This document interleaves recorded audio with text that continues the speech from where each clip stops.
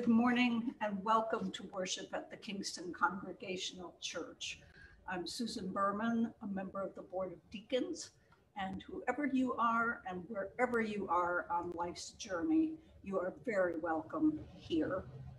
The flowers this morning are given by Eric and Cindy Ladd Anderson and their family in loving memory of Cheryl Ladd. Now let us prepare our minds and hearts for worship.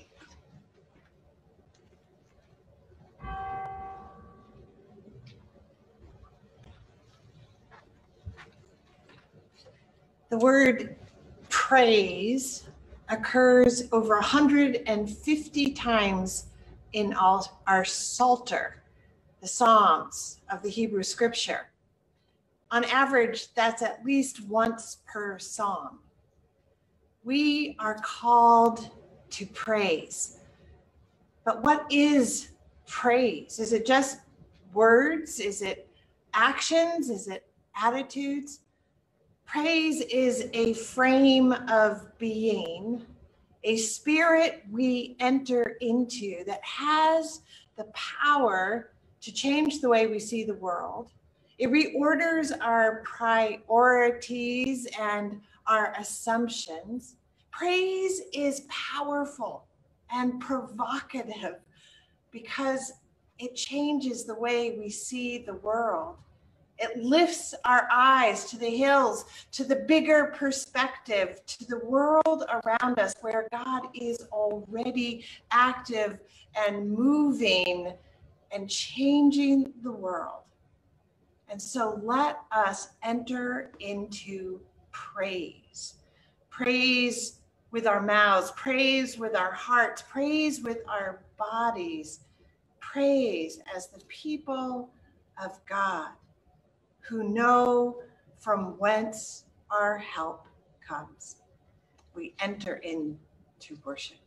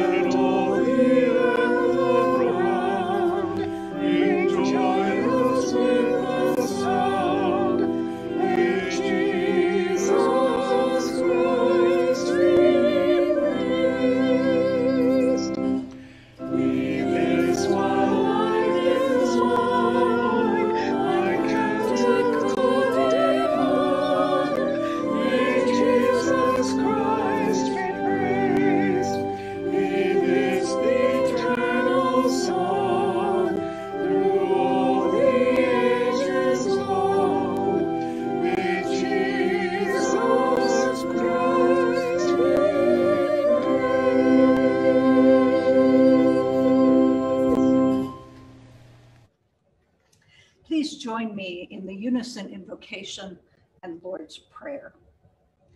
We praise you, O God, whom we know in Jesus Christ.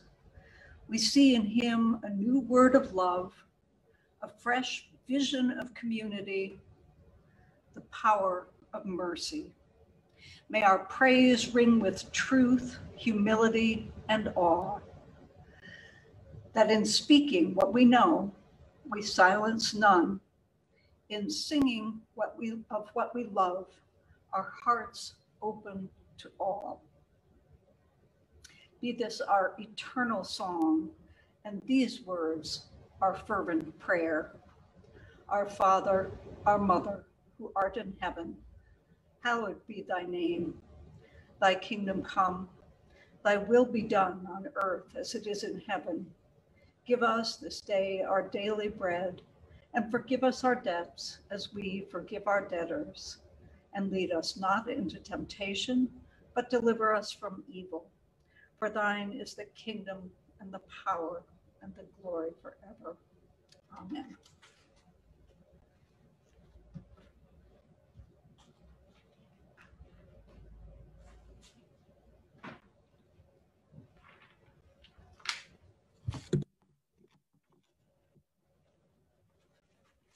Morning, everyone.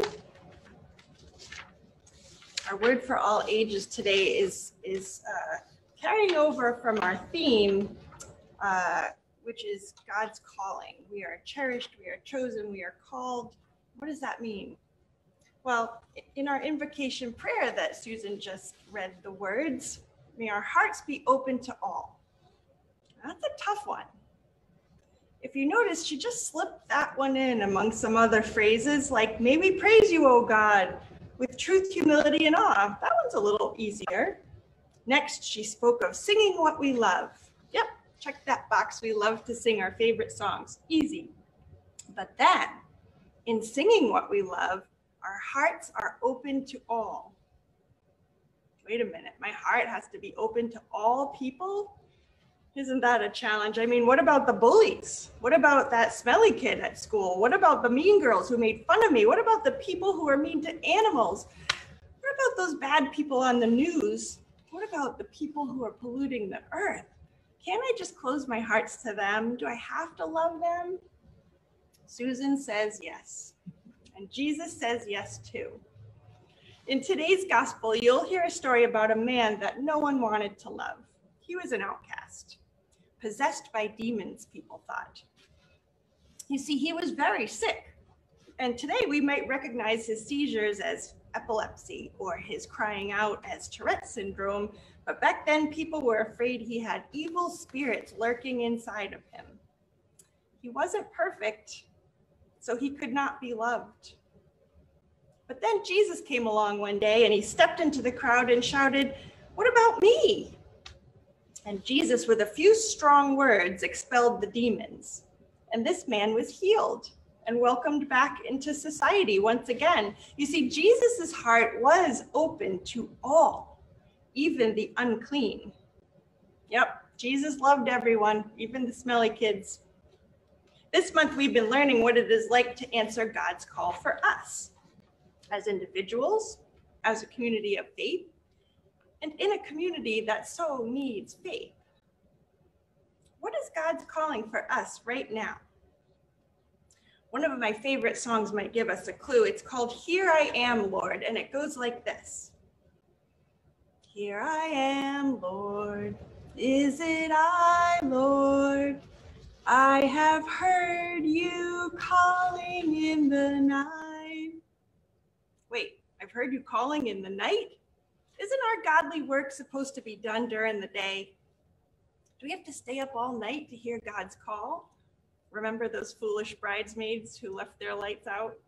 Can't he just tell me what he needs to say in the morning? Can't I just listen in on Sundays? Nope. The Bible tells us that a lot of people tune into God's message better at night.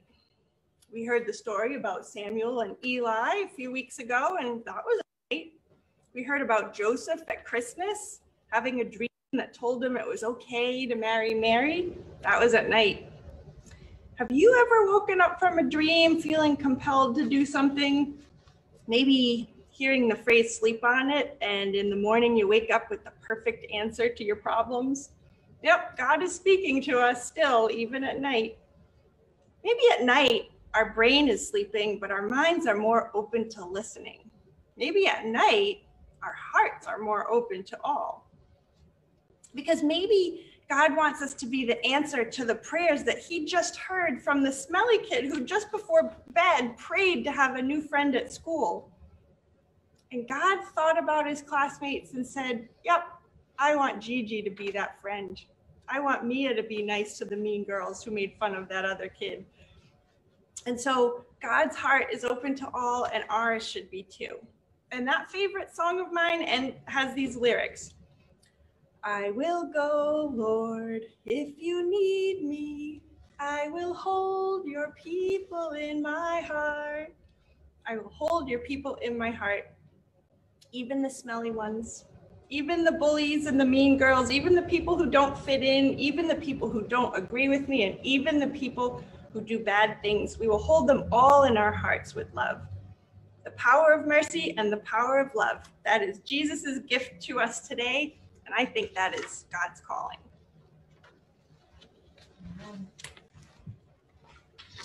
Reading from Deuteronomy chapter 18, verses 15 through 20. The Lord your God will raise up for you a prophet like me from among your own people. You shall heed such a prophet. This is what you requested of the Lord your God at Horeb on the day of the assembly, when you said, if I hear the voice of the Lord my God anymore, or ever again see this great fire, I will die. Then the Lord replied to me, they are right in what they have said. I will raise up for them a prophet like you from among their own people. I will put my words in the mouth of the prophet, who shall speak to them everything that I command. Anyone who does not heed the words that the prophet shall speak in my name, I myself will hold accountable. But any prophet who speaks in the name of other gods, or who presumes to speak in my name a word that I have not commanded the prophet to speak, that prophet shall die.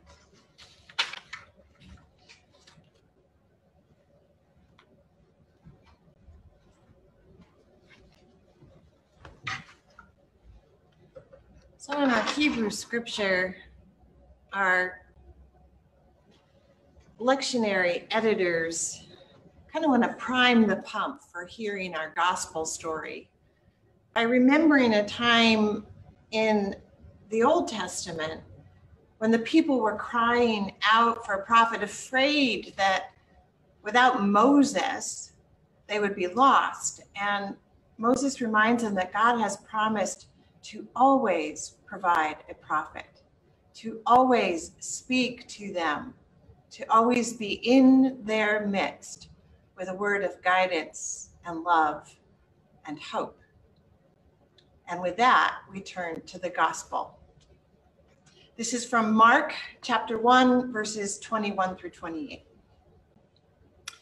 They, being Jesus and the disciples, went to Capernaum. And when the Sabbath came, he entered the synagogue and taught. They were astounded at his teaching, for he taught them as one having authority, not as the scribes. Just then, there was in their synagogue a man with an unclean spirit, and he cried out, "What have you to do with us, Jesus of Nazareth? Have you come to destroy us?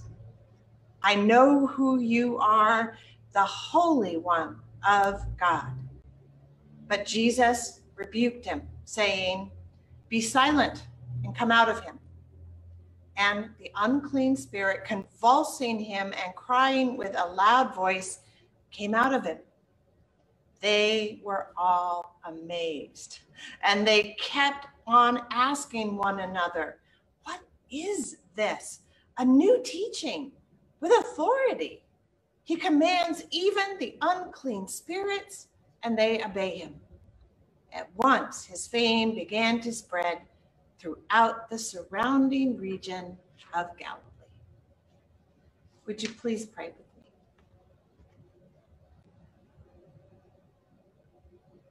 O Holy One, we come to worship And we usually don't want to be disrupted.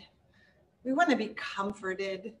We want to be restored to calm and peace. But here you are in sacred story, reminding us that even the disruptions are a chance for your power, your love, and your mercy to show forth. So may the word we hear and the love we receive not only bring us peace, but bring us disruptive mercy. And may the words of my mouth and the meditation of our hearts be acceptable in your sight, O Lord, our rock and our Redeemer. Amen. I have heard of church services that were interrupted for all sorts of reasons. When I was young and living in the small town in which I grew up, where my father was the local pastor, shout out to Dad if you are watching. One day, it was a fine day out, and we had a church that was very similar to this one, except it had two doors at the front of the church, and they would leave them open when the weather was fine. And so such was this day. The doors were propped open when all of a sudden, one of our dogs came prancing up the aisle, all the way up to the raised pulpit like this one, tail wagging, just so proud of himself that he had managed to sniff out his person. Well, the dog was ushered out of the building and the doors were promptly closed, and Buffer, we assume, went home. I have been in several services when someone had fallen ill and emergency services needed to be called and the service was brought to a halt. I have been in church when there was a fire alarm. Luckily, it was a planned one, and all congregants practiced making their ways calmly towards the nearest exit. I have heard about services that have been disrupted by untimely sickness on the part of the minister, unruly parishioners, and wandering wildlife. I have officiated at a wedding where the time and the place of the ceremony, let alone the wedding itself, had to be withheld from the mother of the groom and the bridal party sworn to secrecy, lest she show up and disrupt the service. But to my knowledge, I have never experienced worship that was interrupted by a demon. Jesus not only faced that, but on his first day on the job, no less. Here in the Capernaum synagogue, where our gospel reading takes us for today, Jesus has just begun his public ministry. Only 12 verses ago, he was baptized by John. 9 verses ago, he fasted and prayed for 40 days in the desert. 5 verses ago, he called his first disciples. Mark, who has been telling this story, has been speed narrating us through the first chapter, wasting not a word, lingering on nary a detail until now. Now, the narrative slows down. We're given a time and a place, the Sabbath. We're given the location, Capernaum. We're given extended dialogue and summary comments. Mark wants us to pay attention. Here, for the first time, but not the last, Jesus' power and authority will be revealed. Jesus goes to the synagogue for Sabbath prayers and readings and ends up giving the sermon. This is not extraordinary in and of itself. In first century synagogues, there were no ordained clergy. Services consisted of praises and blessings, prayers and readings from the law and the prophets, most likely led by the leaders of the synagogue. And a lesson was given by any learned Jewish male. Jesus may have been recognized as a traveling rabbi and invited to speak. The extraordinary difference in this case was in how he spoke. Mark tells us the congregation was astounded at his teaching, for he taught as one having authority and not as the scribes. Scribes in this case refers to those who were studied interpreters of the Torah. They were intimately familiar with not only the written word itself, but with the oral tradition that was attached to it, layers of interpretation that augmented the text.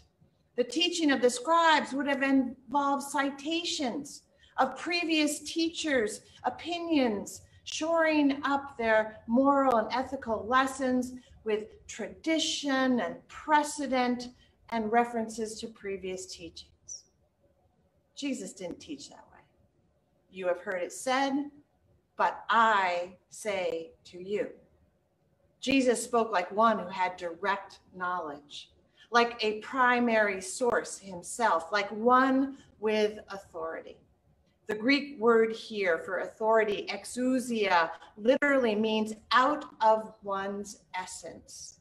Jesus taught not only what he knew, but who he was. Jesus was teacher, message, and illustration all wrapped up into one. He preached God's compassion, and then he lived God's compassion. He taught God's forgiveness, and then he offered God's forgiveness. He proclaimed God's inbreaking kingdom, the power of God to transform and make new a tired and broken world, and he demonstrated that power in word and deed. Take the Capernaum demoniac. That day at the Sabbath service, while Jesus is already rocking the congregation with his astonishing words, there suddenly appears a man with an unclean spirit. The spirit confronts Jesus and challenges him. Jesus' response is swift, stern, and simple. Be silent and come out of him. Unlike tales of other Jewish or Greek exorcists of ancient times, who use incantations and formulas and magical manipulations to ply their trade, Jesus simply speaks, and it is so. Words and actions cohere. Proclamation and power are one and the same. This is some new teaching. This is a new kind of authority. It is no coincidence that in the gospel story Mark sets out to write, he places an exorcism at the top of the page. This is a side of Jesus' ministry, admittedly, we are less comfortable with, less familiar with, less experienced in. But for the residents of Capernaum then and Christians down through the ages, the message is clear. Jesus has come with power to liberate and set free all those who are in bondage. And what bondage could possibly be more severe than spiritual bondage, especially spiritual bondage rooted in fear? You can hear it in the demoniac's words. What have you to do with us, Jesus of Nazareth? Have you come to destroy us? As human beings, we have a powerful instinct for self-preservation, which most of the time is a helpful thing. A healthy regard for risk and danger has allowed our species to survive. But self-preservation can become an end in itself, can become distorted and dysfunctional, dare we say demonic, locking us in manacles of fear and defensiveness. The unfamiliar, the unknown, the other becomes our enemy. And from that perverted perspective, even God's love, meant to transform and save us, appears to be a threat. Jesus of Nazareth, have you come to destroy us? Have you come to change my life, enlarge my thinking, dismantle my pride and my privilege? Jesus wants to take the shackles off our hearts. But there's a part of us that loves those shackles and fears their loss most dreadfully. My predilections and prejudices and defense mechanisms have served me well, kept me safe. How dare you, God, want to touch those? Have you come to destroy us? And don't think that the fact that this encounter takes place in the synagogue is just an idle detail either. It's only the first chapter, but Jesus, and we reading ahead, soon find out in chapter 2 that it is often those who wrap themselves in the mantle of religious propriety who are the most unfree of all.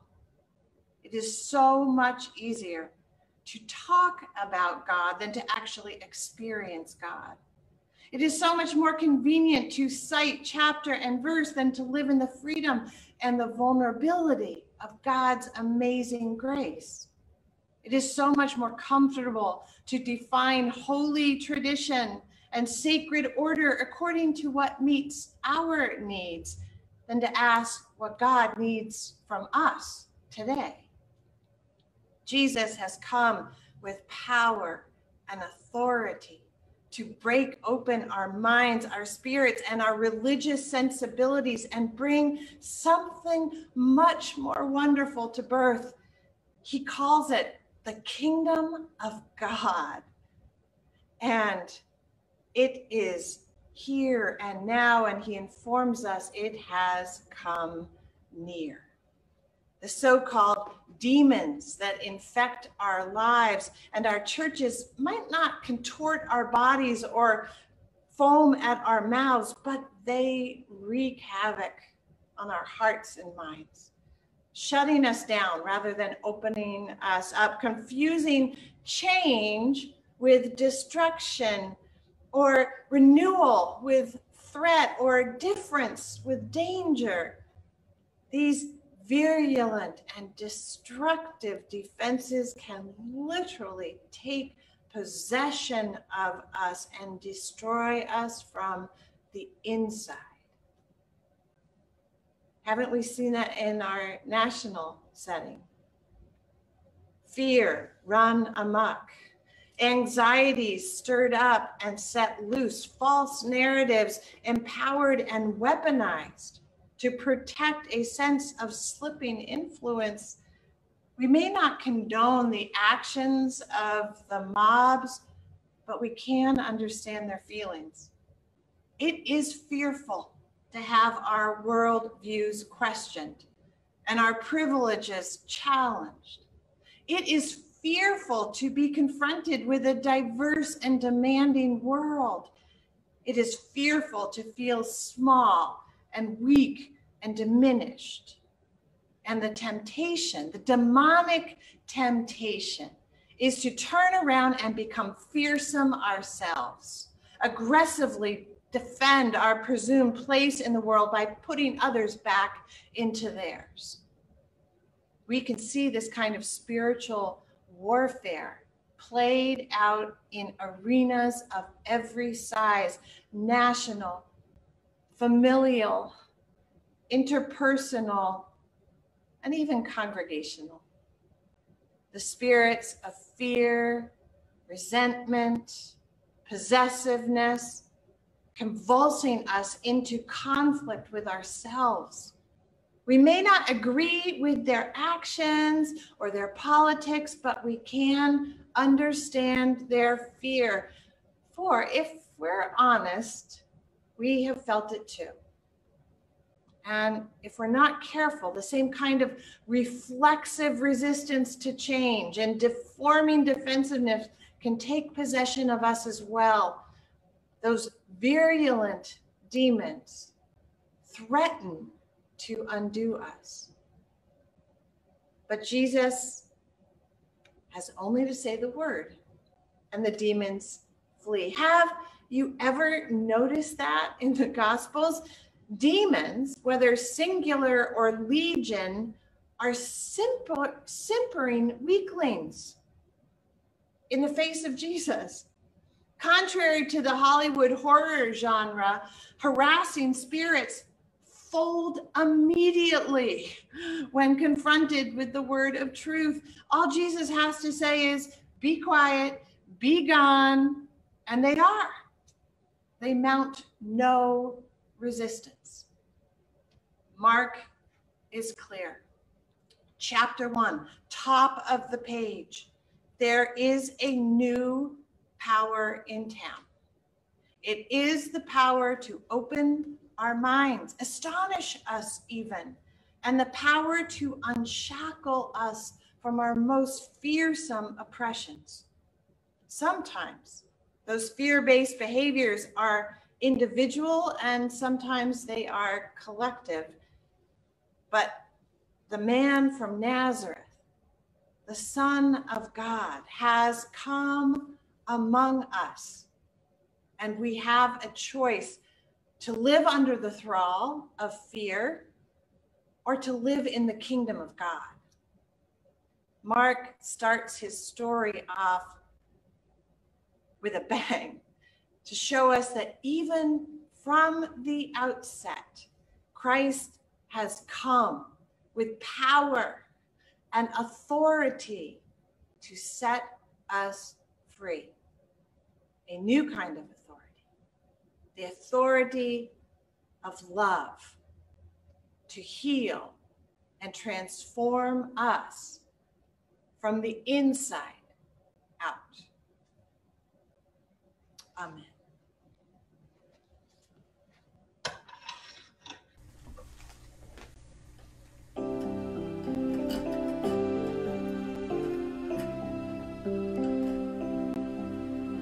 Jesus, your name is healing. Jesus, your name gives sight. Jesus, your name's above every other. Jesus, your name is life.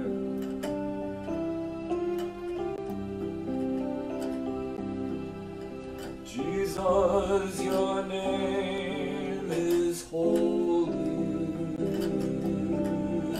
Jesus, your name brings light. Jesus, your name's above every other. Jesus, your name is love.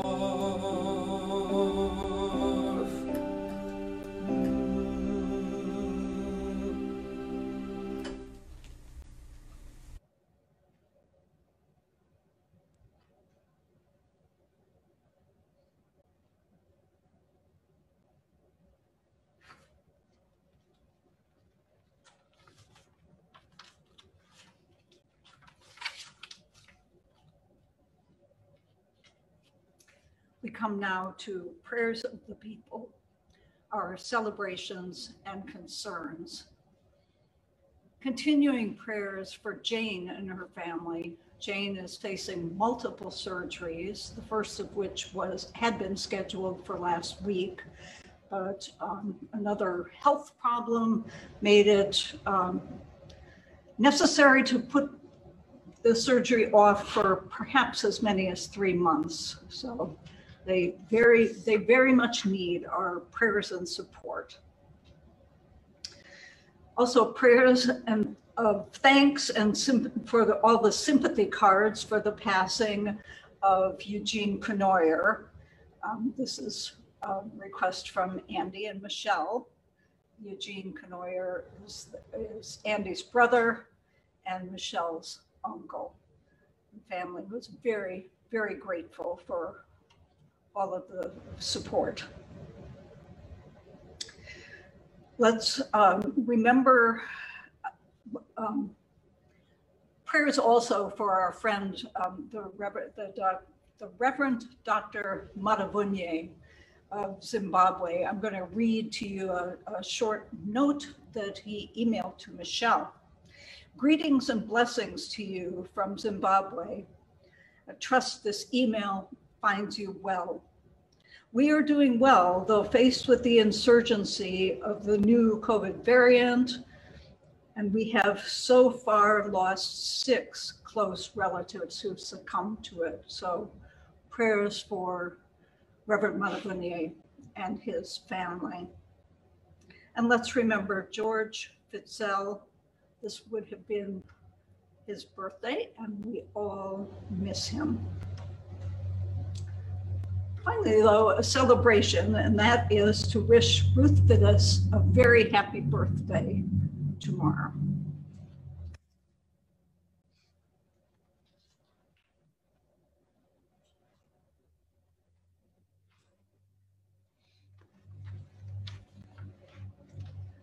Let us be in prayer, holding these concerns, the ones that are on our hearts, shared or just personally known, and bring all of these into the presence of God that is already with us. But when we collect our hearts and minds, when we lift our eyes to the hills, we know that God is with us and here with saving help. Let us pray.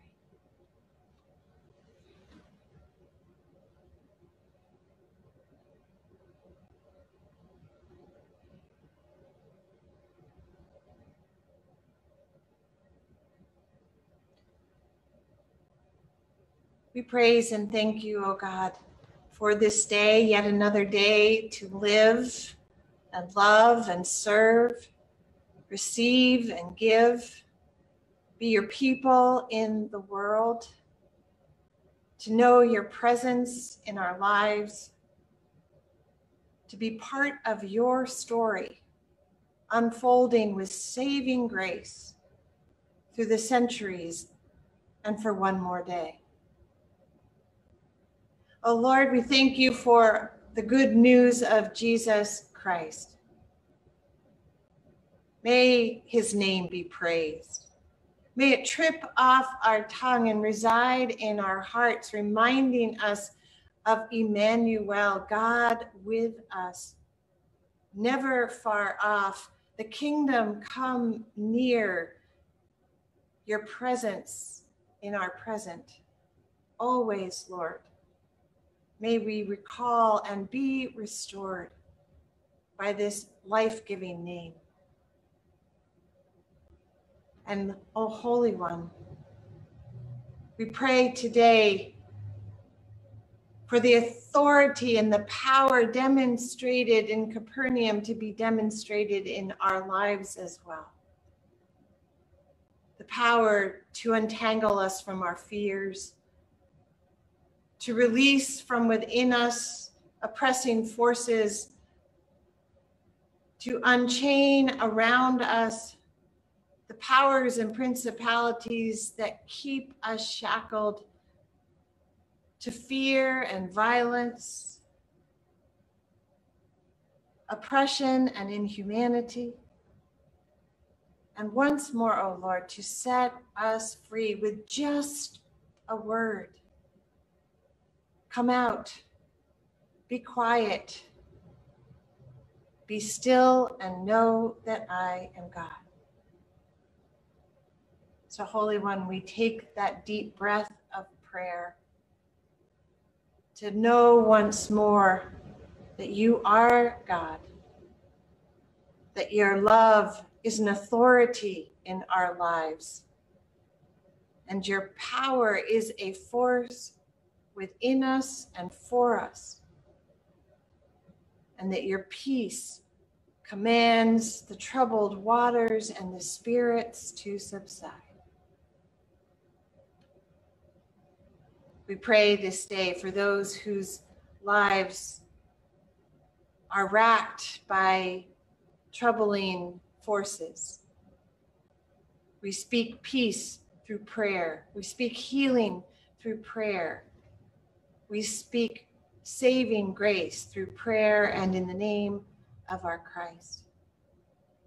For those who are ill or lonely or afraid, for those like the man in Capernaum who are tormented or persecuted or set aside, for those in our midst who are grieving, who are wondering, who are watching for the end of this pandemic and feeling the weight of it still. The Lord, be with us, be with our loved ones, be with our community and with our world, we pray. We know you are, and yet when we say the words, it makes it so. We pray this day for the names lifted up here in worship, for Jane, for the family of Eugene, for the memory of Cheryl and George, in celebration of Ruth and all our beloved friends who by their simple presence make our lives rich. Thank you, Lord, for this day, one more day to sing your praises and serve your gospel, the good news of Jesus Christ, who has come among us. The kingdom is near. It is even within us. And the saving and powerful word of love. Amen.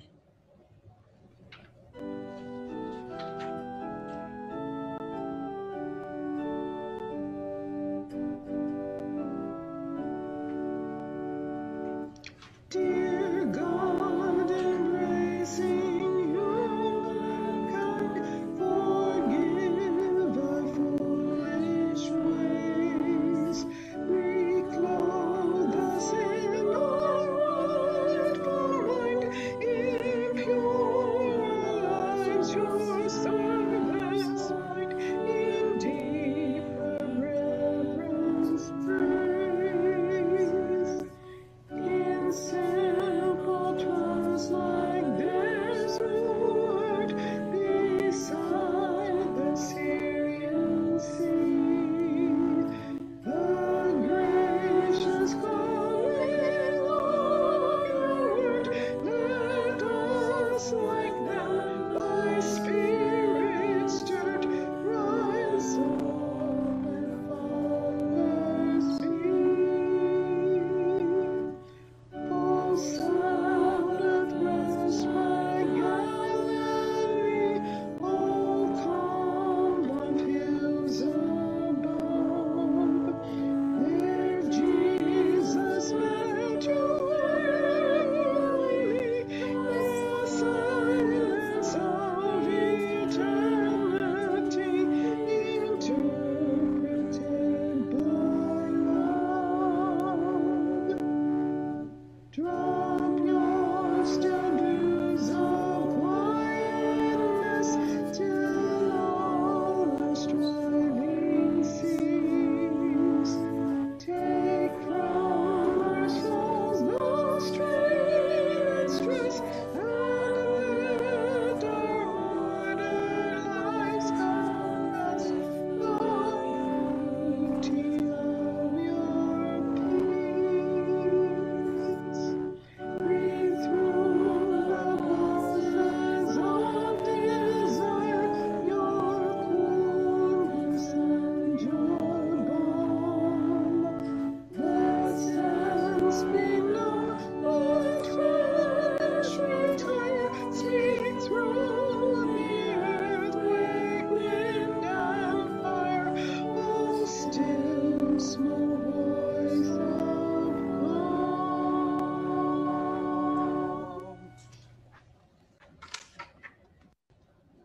Beloved, I want to thank you for all the ways that you support the gospel of love in the world, the ways you serve, the ways you reach out, the ways simply by being who you are magnifying the Lord and praising God. And thank you also for your gifts to this congregation. Thank you for your faithfulness, for sending them in, even though we're not passing a plate, for remembering the ministry to the people beyond our building that our gifts empower. Truly, even though we're not here, we are feeding the hungry and clothing the naked and visiting the sick. So thank you. And please, with what you can and how you can, continue to give of yourself that we might together give ourselves to the world. Let us pray. Everywhere we turn, O God, your world speaks to us of wonder and beauty, mercy and grace. May the gifts we bring and the lives we live be our response to your immeasurable love. Amen. Our closing hymn, Savior, again to your dear name.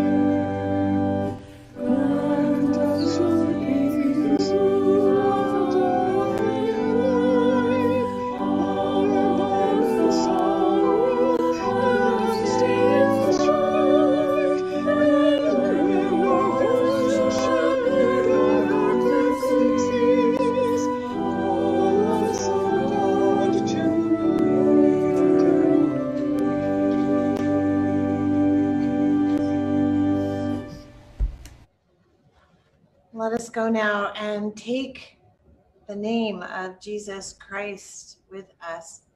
Take it in our hearts, take it in our actions, take it in our minds, that we too might live the love of God that disrupts the world with joy and healing and calms the frenzy of our anxiety and fear. Let us go now into that promised, provocative, and powerful peace of Christ. Amen.